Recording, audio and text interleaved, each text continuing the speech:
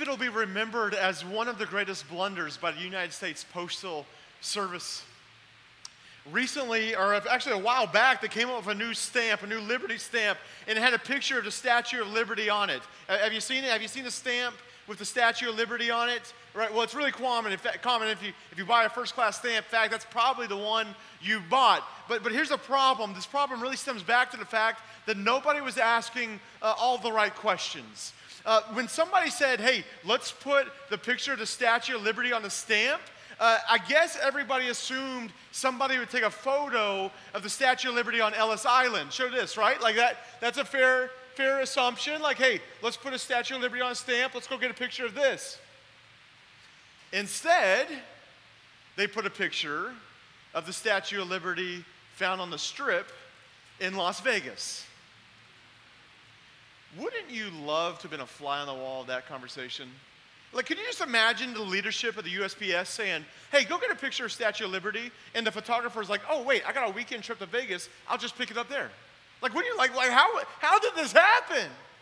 Well, the statue, so this stamp has been in circulation for a long time, and the owner of this Statue of Liberty noticed that the stamp was this Lady Liberty and not Ellis Island Lady Liberty. So the owner of this sued the USPS, and I think it came out last week that they won $3.5 million. $3.5 million. They were able to convince a jury that the Statue of Liberty in Vegas is more physically attractive than the Statue of Liberty on Ellis Island, thus selling more stamps. Anybody here, you have enough courage just to admit you bought more stamps than you needed because you thought Statue of Liberty was looking good? No, okay, nobody. Well, they were able to convince a jury that that's exactly what happened. Isn't that absolutely ridiculous? But here's the thing. Nobody asked, which Statue of Liberty is this? And the reality is, many of us, we're not asking the right questions either. Sometimes there are questions, the right questions are so obvious, but we forget to ask it. There's a leadership guru, and he writes a good bit. His name is Danny In, and he says, when it comes to getting answers, the quality of your questions matter. Garbage in, garbage out. You don't get answers to questions you don't ask. And you get useless, even disastrous answers when you ask the wrong questions. Today, we're going to be looking at a passage of Scripture. We're going to be in Matthew chapter 22, verse 36, beginning in verse 36. Matthew 22, verse 36. This passage of Scripture that we're about to read, it should be a shock to the senses every time we read it. I believe every time we read this passage of Scripture, like it should shock us just a little bit. I would say that no other phrase uttered by Jesus should impact our thoughts and motivations like this one. And of all the passages of Scripture, none of Jesus' sayings should impact our motivations and the reasons we do things like this one. In fact, the Great Commission, we talked about that last Sunday, this idea to go out and make disciples and to teach others what Jesus has taught us. We even find its motivation in the passage we're about to read today. So Matthew 22 beginning of verse 36. In fact, actually, I'm going to start in verse 34, though I believe for notes it only begins at 36. So beginning in verse 34.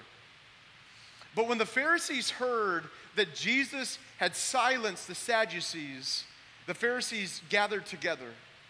And one of the Pharisees, a lawyer, asked Jesus a question to test Jesus. Teacher, which is the great commandment in the law?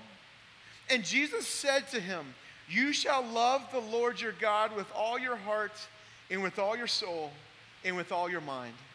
This is the great and first commandment. And second is like it. You shall love your neighbor as yourself.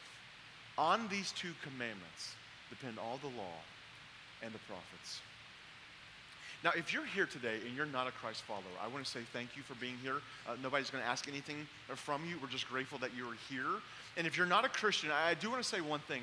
As we read this passage, there's probably something inside you right now agreeing. Like you're probably like, yep, there's something about that that is true. Now, you may not be in full agreement when it says love God with all that you have, but something about that second part, to love your neighbor as yourself, there's something inside you right now saying, yep, that's true. That's accurate. There's something to this. I want to submit to you, the reason you're feeling that right now, the reason that's going off in your mind right now is because you were designed to feel that way. I submit to every single one of us, and I'd love to buy you a cup of coffee and share more of my perspective and hear your perspective, but I want to submit to you that you are not a cosmic accident. You're not a cosmic accident. You were designed on purpose, and you were designed to intuitively know that this is true. I'd even point back to Romans chapter 1 that says each one of us knows that there is a God up there. And each one of us, if you're feeling a tug, if you're not a Christian and you're feeling that tug, hey, there's something to this, man, I just want to ask you to listen. Like, listen to that. There's something tugging you in the right direction. Now, for the Christians in the room, let me tell you why this passage should be intriguing to you today. And in fact, there's a lot of reasons. There's a lot of reasons, right? This may be one of the most pivotal passages of Scripture, but there's one reason why this passage of Scripture should be intriguing to you today that I want to point out. I believe many of us are just like the Pharisee that asked the wrong question. I believe many of us approach Jesus and we say, teacher, which is the greatest commandment? Here's the problem with that. Jesus is teacher, but he's so much more than that. He's so much more than that. To call him teacher is to rob him of what he really is, a Lord, Savior, God. And I would submit to you that many of us are asking the same wrong question. We come to Jesus and we say, teacher, what is your input on this? Many of us don't ask the right questions of Jesus because we think of him as Lord, right? Like in our mind, we think of him as our Lord, but the way that we act really acts as if he's just our teacher. Hey, Jesus, I'm not asking you to make a decision on this. Jesus, I just want your input on this. And because of that, we're asking the wrong questions. We ask questions to solve secondary problems, and remarkably, we're silent in asking the most fundamental questions of our faith. In fact, if you're like me, I hear the questions that race through my mind. And I've got to admit, I'm a little bit embarrassed to reveal this to you. If I just kind of pull back the curtain on how I think and what goes through my mind. And I'm embarrassed because I'm a Christ follower. I've committed to love God and love others with all that I have. But still, these are the thoughts that go through my mind. Let me tell you this. The thoughts that plague my mind, that saturate my mind during the day are things such as, hey, how can one day I retire comfortably? The kind of questions that race through my mind is, hey, how can I have a better vacation next year than I did this year? How can I ensure that my kids are the absolute best and fill in the blank? How can I do things to relieve and alleviate the stress and the pain of my life? And the kind of questions that they're so constant in my mind are all me-centric questions. My guess is I'm not alone on this. My guess is I'm not alone on this. So many of us, man, we seek to do the right thing, but we're constantly thinking about us. So what's the solution? The solution I've been working on is that we must start asking better questions. We've got to train our mind to start asking the better questions. Now, don't get me wrong. There's a place for all of those questions I just mentioned. There's a place for that. But what does it mean when those are the predominant questions in our life? I would submit to you that the better question is, how can we love? How can we love? If you go back to the beginning of our passage, there's a religious lawyer, and he's asking Jesus, what is the most important commandment? And the religious lawyer was expecting Jesus to say several things, but he was not expecting Jesus to say what he said. In fact, have you ever known a culture, have you ever known a political culture where the liberals wanted to give special focus to the down and out, and the conservatives wanted special focus on safety and protection? Anybody ever heard of a culture like that before? Of course, I'm talking about the political atmosphere of Jesus' day, okay? I'm talking about the political culture of Jesus' day. Do you see what I just did there, okay? All right, yeah, every society wrestles with this. And so did they at Jesus' day. Check this out. I gotta get this just right. The Sadducees, they were the liberals, the political, religious liberals in Jesus' day. The Sadducees looked at the Bible and said, look, the most important thing is to help the poor and the down and out, to help the refugees and those suffering. The Pharisees, the conservatives, the religious conservatives looked at the Bible and said, look, the most important thing is to respect your parents, to love justice, and to keep the numerous laws which are the fabric of our faith and society.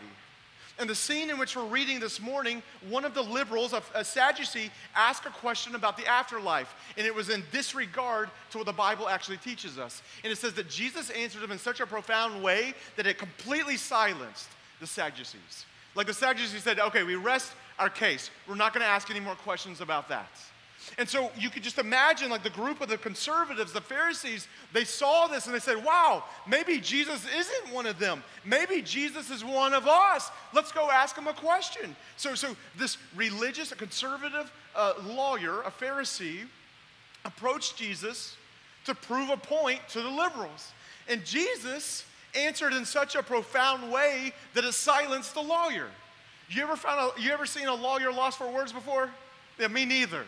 But Jesus somehow did it. Each one of them, the conservatives and the liberals, the religious, in the religious sense in Jesus' day, they were both expecting Jesus to say something different, but Jesus said something else. Jesus silenced the lawyer by saying, listen, it's not, hey, just love people at the expense of loving God. It's not love God at the expense of loving other people. It's a both and. It's a both and. And I caution myself and anybody else here today who acts like a Sadducee or a Pharisee, it is not the Jesus position. It's not the Jesus position. The Jesus position is to love God and to love others at all cost. The Jesus position is to love and obey God and to love and serve the down and out. The Jesus position is to ask less questions about how to live a self-centered life and more questions on how to live a God and other-centered life. The question is not what the Pharisee asked. The question is not, a teacher, give me some input on my life. The better question is to approach Jesus and say, my God, how do I love you better? My God, how do I love my fellow man? That is the better question.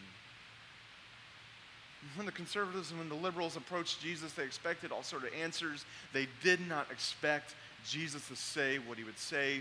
And many of us too, some have expected to say, hey, love others at the cost of loving God or love God at the cost of loving others. Jesus said neither. In fact, Jesus said we are to do both simultaneously. In fact, what we just referred to as this love God with all that we have and love our neighbors ourselves is actually referred to as the Christian's great commandment.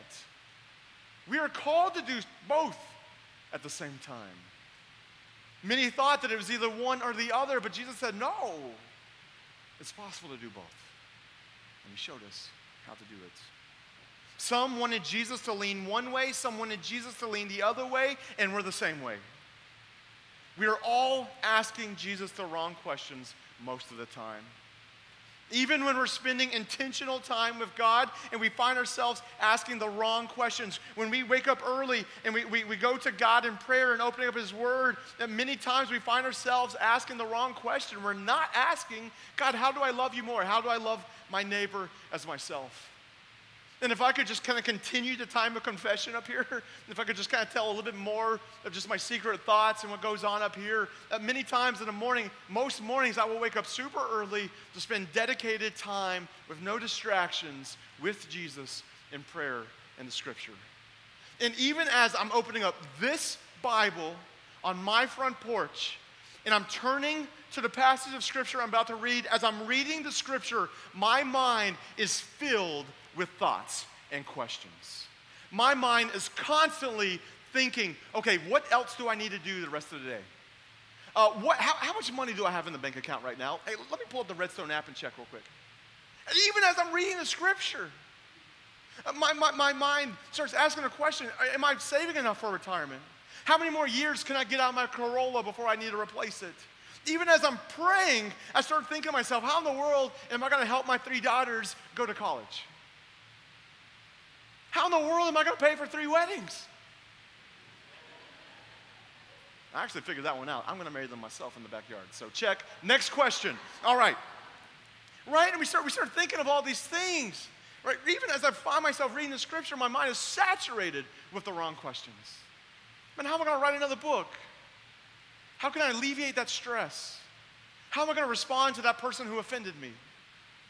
We're asking the wrong questions. And sometimes some of you will come to me and they say, Tim, every time I sit down to pray and to read the scripture, my mind just goes in all these different directions. How do I stop that? And I've got no idea. When you figure it out, let me know.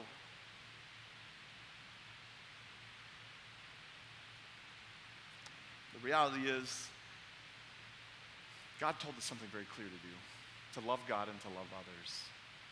And yet we fail at this all the time. But praise God, Jesus Christ did it. I don't think there's any other passage of Scripture that more clearly shows us that Jesus is our only hope than this one. I believe it's this passage of Scripture where our instructions are so clear, and yet we see how far from the goal we are. And it just makes me realize there is absolutely nothing I could do to save myself. There's just absolutely nothing I could do. God says, love me. But I didn't. But thank God Jesus Christ did. That's one of the joys of having a roommate that's a printing company. God says, love others. But I didn't. Not most of the time. And praise God, Jesus always loved others. And when we start seeing this, like, wait, God told me to love God and love others, and so frequently I don't. And we begin to realize just how important it is what Jesus Christ did on that cross for each one of us who've placed our faith in him. This morning, I submit to you, we do not set out to begin asking the right questions, hoping that we will earn God's love for us. Rather, we are compelled to ask the right questions because God is so madly in love with us already. Until we understand that, we don't understand the gospel. Listen, there's nothing we can do to save ourselves. And we place our faith in Jesus Christ. And when God looks at us, he no longer sees our filthiness, but he sees the righteousness of Jesus Christ standing in our place. And last week, I shared one of the best love stories I've ever personally been part of. Essential Church was given a totally paid-for church building for absolutely free. If you're fairly new here, if you were not here last week, that's the information I shared, that we have been given a paid-for church building. This is the result because the people of 5 Points Baptist Church, they loved God and they loved others enough to choose a course that went against their preferences. At one point, they were asking, them related, right, self-centered questions, right? Like, how do we do this? How do we do this thing? And at some point, it switched. Hey, what is the most loving thing we can do with this building? And everybody at Essential says, praise God, thank you for asking that right question. 5 Points Baptist Church, they put their mission over their preference. Here at Essential Church, we must always put mission over our personal preferences. Every single one of us, those who follow Christ here at Essential Church, we will not begin any conversation with what is best for us. We must begin every conversation by asking the right question. What is best for loving God and for loving others as ourselves? Last week, I shared the biggest news that I probably have ever been part of as a church. We have been loved well. We were given a church building a mile from here in historic 5 Points for free. And now we do have a part to play. Every single one of us who are part of this church, if this is where we are, this is our home, like, man, we've got a part to play in this. Now is the time for us to begin asking the right questions. We need to be asking the right questions. Let me give you a few examples. The wrong question is, how can we get away easy? How can we give away easy? Okay, our church has been given this. How can I do just enough so that nobody's suspicious of me? Right?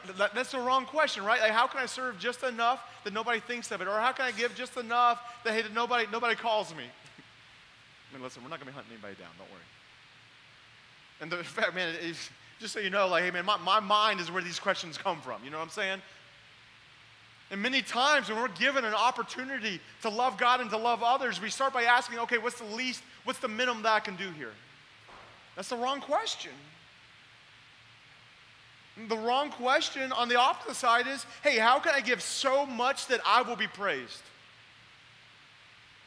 Man, as we're asking God, what do you want us to do? What do you want my part to be in this new building? God may place it on your heart to give generously and sacrificially. In fact, I believe that'll be true for those of us who call this home. I've already heard stories from many of you where God has placed on your heart to give a sacrificial gift. Whatever God tells you to do, say yes to. But we've got to be careful when inside of us we start thinking, oh, wow, look how good I am. Look how good I am. We've got to be careful. The wrong question would be, how can I give a compulsive gift? And the wrong, it's like, hey, that first number that pops in your head, no, listen, you need to take this back. You need to talk to whoever you need to talk to. You need to pray about this. Don't be compulsive either.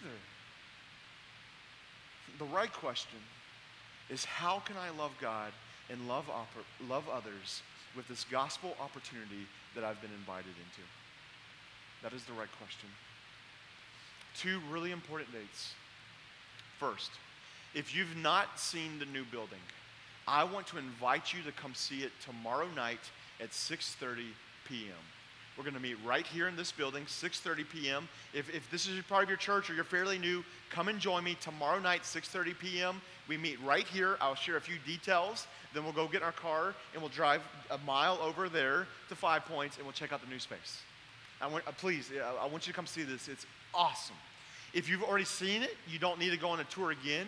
Though I will say you're welcome to come and join if you want to see some of the progress. We had a mission team that from another church here in town, Mount Zion, that's been working over there last week, and it had been incredible progress. I'd love for you to come see that. If you'd like to be part of that, come meet me right here at 6:30 tomorrow night. There will be childcare available here. We'll have childcare, but let me say this. We've got 2 or 3 people signed up to help with that, with childcare. So what I'm really trying to say here is if you have another childcare option, take that other option. If you do not have a babysitter available, man, bring them here. We're going to have amazing childcare here, 6:30 tomorrow night. The other date is this coming Saturday. This coming Saturday, 7:30 a.m.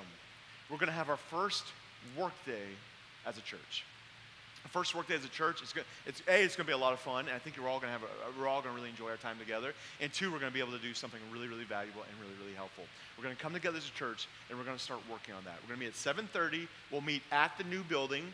Just keep your ears open this week. Be sure you check the newsletter and our social media. We'll have really clear instructions on when and where if you're not following this. But 7:30 there. No matter what your level of physical, I don't know the right word is, but whatever you can do physically, we want you involved.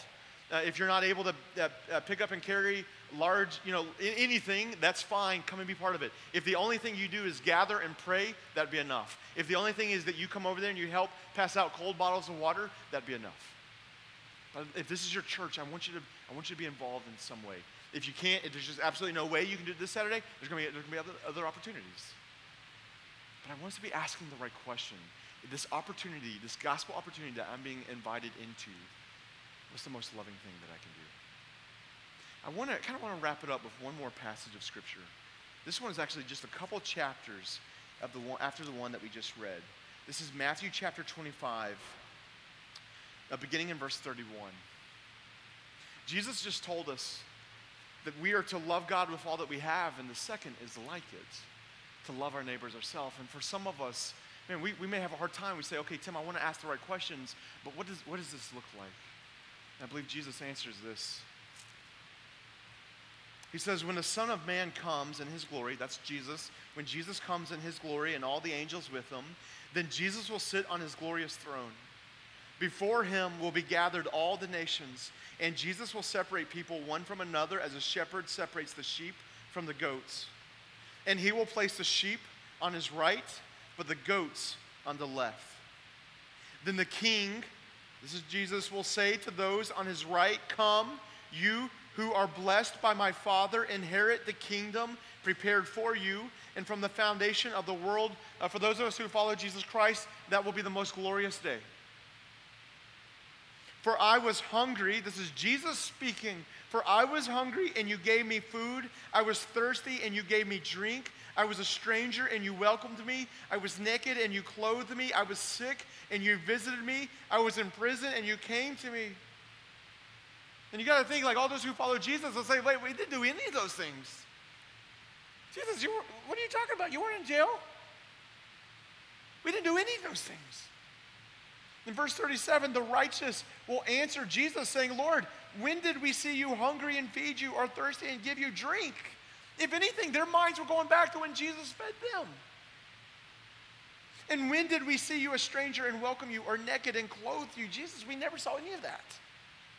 And when did we see you sick or in prison and visit you? And the King, Jesus, will answer them, truly I say to you, as you did it to one of the least of these my brothers, you did it to me. My friends, you are being invited into an opportunity to do something for Jesus Christ. If this next thing, if it's foreign to you, I want to ask you to pick up a couple things before you leave today. All the details of what's going on in the church with the next, moving into the new building. It's in this brochure. They're at both entrances. Be sure you pick one up if you need one. Also part is a commitment card. I want you to be praying about what is God placing it on your heart to do. And on August 12th, we're going to have a commitment day, and we'll bring forward our gifts. What I'm asking you to do is be asking the right question. What is the most loving thing you can do in this opportunity? We are doing this for God's glory. This week, I want to encourage you, begin asking the right questions. We need to take a few steps away from me-centric questions and a few steps towards God and other-centric questions. Let's pray. God, we're grateful for the way you love us. Jesus, thank you for doing what we were unable to do on our own. Jesus, you came. You lived the life that was expected of each one of us, but we didn't do that. Jesus, you did. And Jesus, you paid the penalty for our sin. You paid our debt in full on that cross. We thank you that you died the death each one of us deserved, but you didn't stop there.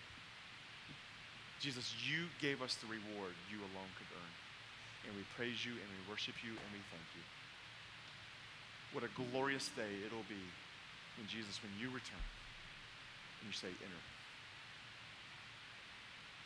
God, we praise you, we worship you. Thank you for what you're doing in this church. It is not the result of our good works. It is a result of your grace and your blessing and your favor. And on behalf of all those who call it Central Home, we say thank you. God, help us to stay honest in asking the right questions. My God, how can we love you with all that we have? My God, how can we love our neighbors as ourselves?